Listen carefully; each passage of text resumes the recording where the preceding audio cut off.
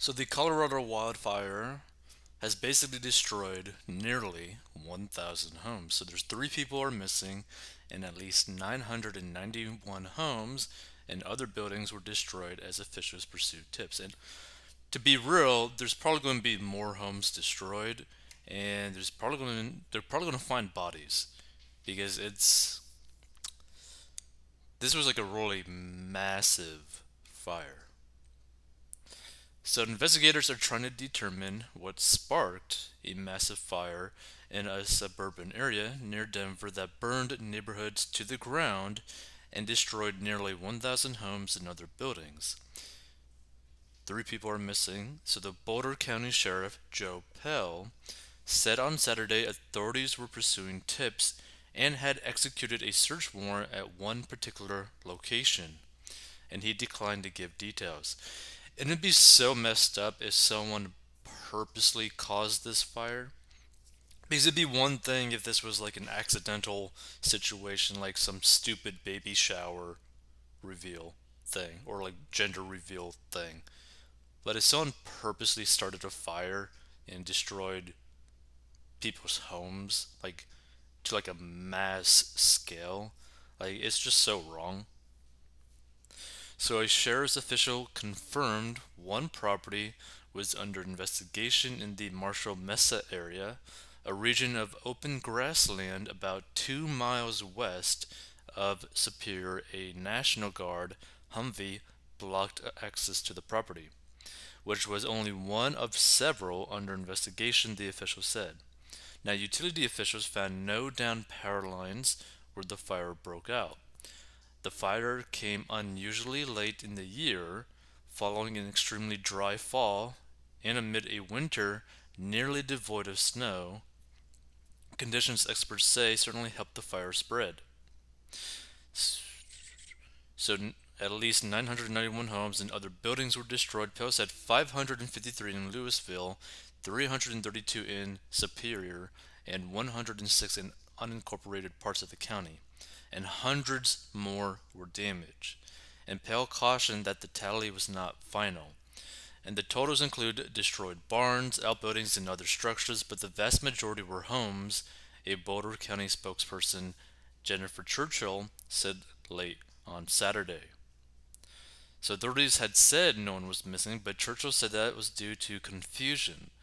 Pell said officials were organizing cadaver teams to search for the missing. The task is complicated by debris from destroyed structures covered by 8 inches of snow dumped overnight, he said. So at least 7 people were injured in the wildfire that erupted in and around Louisville and Superior, neighboring towns about 20 miles northwest of Denver, with a combined population of 34,000. The blaze, which burned at least 9.4 square miles, was no longer considered an immediate threat, and snow temperatures in the single digits cast an eerie scene amid smoldering remains of homes. So the smell of smoke still permeated empty streets blocked by National Guard troops and Humvees. The conditions compounded the misery of residents who started off the new year trying to salvage what remained of their homes. And here's the thing. I have no clue if any of their homes are even going to be covered by insurance. Like, this is such like a weird situation. Like, would their homes actually be covered by insurance? I mean, depending on the company, depending on the policy, probably not.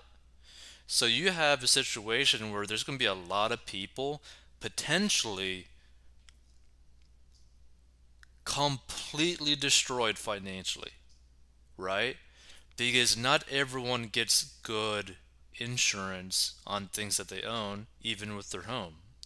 Now, typically, if you have a mortgage on a home, the mortgage company is going to force you to get certain types of insurance so that you can be approved for that mortgage. That being said, would those forced policies that they get you, would it still actually end up covering something like this? I don't know. I really hope that they do. If it does protect a lot of these homeowners, then this would be more of like a hassle, not necessarily like 100% destruction of their lives, right? Now their lives are going to be still kind of like messed up from this because one, they might face like physical harm because maybe they got burned or damaged in some way. They're going to deal with the mental stress. They're going to deal with having to probably uproot their lives to a whole nother location because most of them are probably not going to just stay in the same area. Like, so there's going to be a lot of massive changes to their lives no matter what because of this situation. But I'm hoping that at the very least, they are not financially destroyed because the insurance policies that they have would end up actually covering for them. Like that is something that I really hope because we're talking easily like $200,000 plus homes, and if you have a really high mortgage on that and your insurance policy doesn't cover it, that's a lot of money that you're in the hole for. So utility crews struggled to restore electricity and gas service to homes that survived, and dozens lined up to get space heaters, bottled water, and blankets at Red Cross shelters. Which, by the way, I like that the Red Cross does this, but if you don't know much about the Red Cross has a history of being very corrupt. Like it gets very, very disturbing when it comes down to the Red Cross as to the repeated acts of corruption that they've done. So I think it's good that they're helping it out, but you always got to be kind of like iffy when it comes down to the Red Cross, which is sad. And Excel Energy urged residents to use fireplaces in wood stoves to stay warm and keep pipes from freezing. At a Salvation Army distribution center at the YMCA in Lafayette, just north of Superior, Monarch High School seniors Noah Saracen and his twin brother Gavin have been volunteering for 2 days. That's pretty awesome. Directing traffic and distributing donations. We have a house, no heat, but we still have a house, Noah Saracen said. That's pretty cool, right? Like this kind of like statement is something that a lot of people really need to think about, not just in like a situation like this, but in life in general, right? Like we have a house, no heat, but we still have a house. Basically being like, hey, be grateful for what you do end up having because there are people probably very close to you not in that good of a situation. So I just want to make sure that everyone else has heat on this very cold day. Like that's a really good person. So Hillary and Patrick Wallace picked up 2 heaters, then ordered 2 hot chocolate mochas at a nearby cafe. The Superior couple couldn't find a hotel and were contemplating hiking 2 miles back to their home. Their neighborhood was still blocked to traffic, and the family slept in one room on New Year's Eve. Both teared up when a man entered the shop and joked aloud that he lost his coffee mugs and everything else in the fire. The man was in good spirits, laughing at the irony of the situation. I have a space heater and a house to put it in. I don't even know what to say to them, Hillary said. Superior resident Jeff Markley arrived in his truck to pick up a heater. He said he felt lucky to just be displaced, since his home is intact. We're making do, staying with friends, and upbeat for the new year. Gotta be better than this last one, Markley said. Not everyone felt as positive.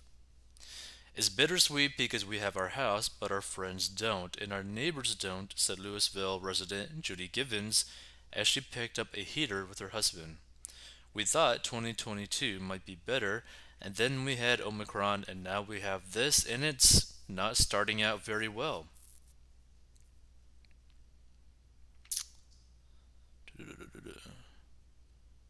So I thought that was a pretty interesting read. And again, like, this is why when it comes down to like insurance, right? You always want to get insurance to prepare for the worst, but you should always expect for the, well, hope for the best, right? So we could take this into like another example, right? This is why you should always have health insurance, because you don't know when something crazy might happen and you're just completely screwed, right? You might not be able to work again, but if you have a good enough health insurance, that might be able to cover you for a while. Or if you have people like relying on you, your time or your money is very important for you to end up having life insurance, right? Because when you have life insurance, you could end up, God forbid that you were to pass away due to some means, that money, even though it won't actually replace you, it can replace some of the things that you did to make life easier on the people that are left behind. So, for example, let's say that you are the breadwinner of the family. Maybe you get a husband or wife, and you end up passing away. By the way, you also have kids, right?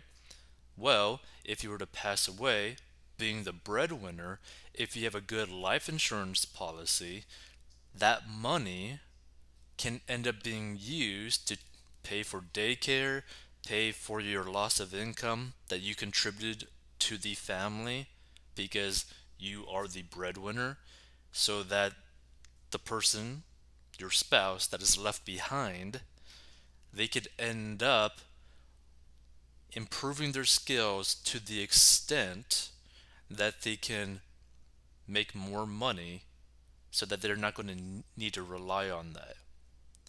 But also, it would allow them to pay off any debts that they might have or you guys had before you passed away. It would allow them to take care of their kids financially that are left behind without having to worry too much. But more than that, it would allow them to actually be able to mourn your loss without having to just stress and go day to day simply to live and pay bills. So there's always different ways to look at the things, but just keep that in mind. Always prepare for the worst, but always hope for the best. If you want to learn how to get out of debt and master your money in a very simple way, go to 40unbox.com. And by the way, I think it's pretty cool that the Guardian has been able to raise what, $1.25 million for their goal, but they actually have like $1,556,681. Like, I mean, that's pretty cool. But what's also kind of interesting about like a lot of these news articles is that so many of these like news publications end up basically copying and paste basically everything from each other. Like, it's pretty hilarious if you were to actually like look at it. So like CNN, Fox, New York Post, Associated Press, all these different sites, all basically like copy and paste one another. It's just funny.